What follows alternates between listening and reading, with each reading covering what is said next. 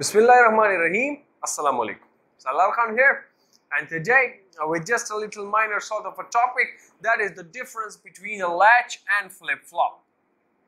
Difference between latch and flip-flop. Okay. Now we have studied the SR latch previously. The flip-flops we have not studied yet, but you have seen me using these words simultaneously for the memory element. I always say this could either be a flip-flop or it could be a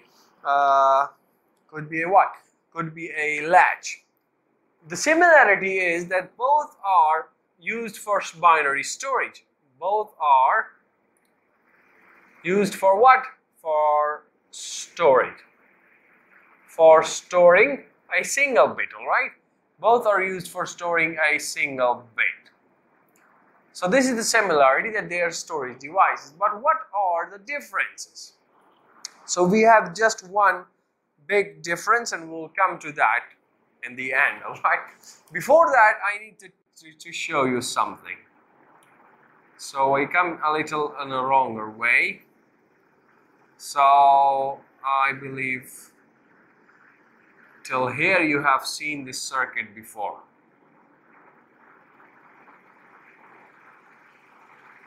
Yes?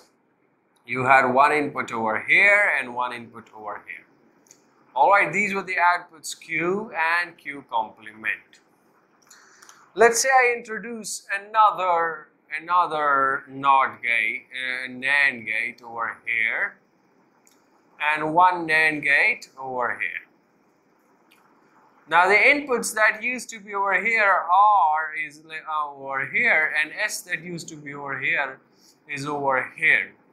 So let's say I name this as an S star and this as an R star. Sorry, this is an R star, and over here we have S star. And one common input is given. And what is this common input? So I will tell you now. Now previously we didn't have this common input, which basically is the enable signal, which basically is the control signal, I could say. So I represent it by a C. Now this is a control signal. Previously we didn't have it. We had this thing directly one input, directly the other input. Now to store that information, we need to retain the inputs as well. To store it, S and R should be high. In this case, I believe, yes. And low in the NOR SR latch. Now this circuit that you are seeing is an SR flip-flop, which in the next video we are covering in a great detail, but here is just for introduction. Now you need to store Q and Q complement. So if your S changes or your R changes, intentionally or accidentally, the output changes. We can have multiple inputs, and by mistake the output can change.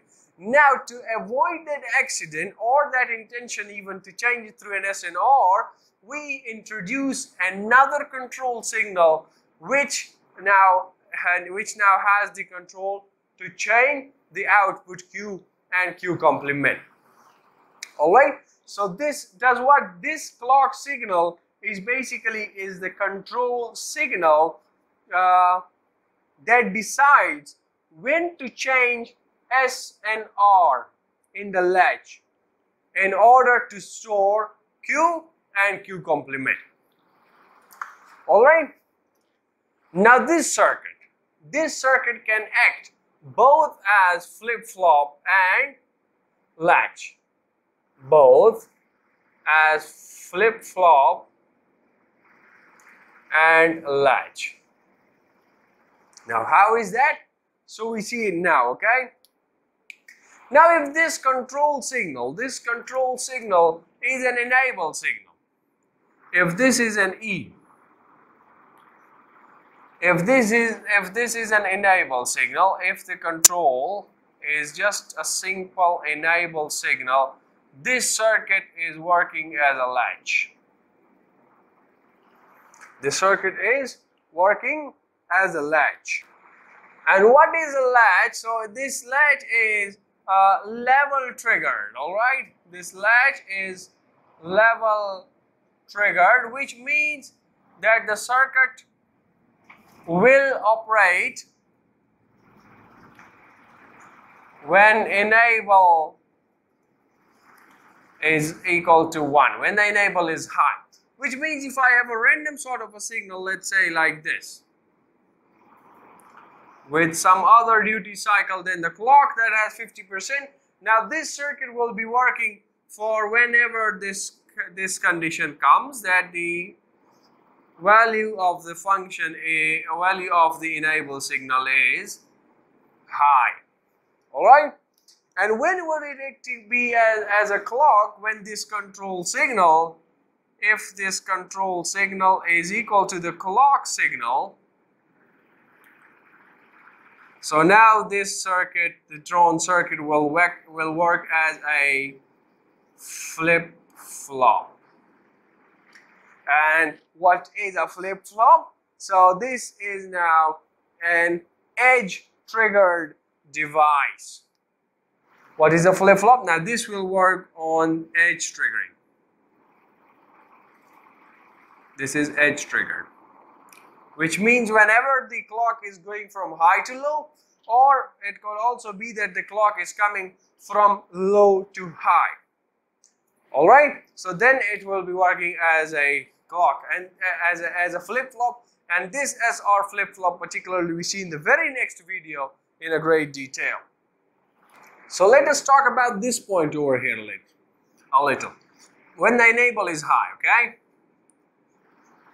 Now when the enable is high, let's say first we have S complement's value, S star's value. So the value of S star is what? It is S into enable and then a whole complement, which means it is S complement or with the enable complement. Now enable is 1, so the enable's complement would be 0, and now in this case we have this S star is equal to S complement. And similarly if you have for R star, so R star is R into E whole complement, the NAND operation, and from the De Morgan's law you have R complement or with the enable complement, and which implies over here again that R star would be equal to R complement. Similarly, now if you have for the enable signal is equal to 0, if the enable signal is 0, so what do you have from there? S star is equal to 1. S star is equal to 1 and R star is equal to 1, which is now acting as a what? As a memory. As the SR latch, and this is the condition for memory.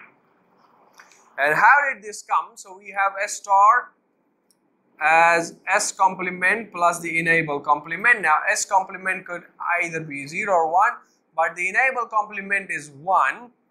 This enable complement is 1, and we know that A OR with 1 is again 1. So this is how we get S star equal to 1 and R star equal to 1, and it acts as a memory.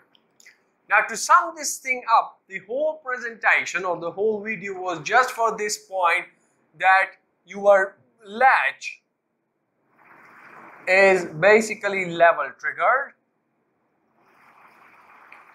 or level sensitive, and your flip-flop is edge triggered or it is edge sensitive. So the basic point behind all of this, I took the time, I told you I will tell you in the end the video, the difference between the latch and flip-flop. This is all the difference.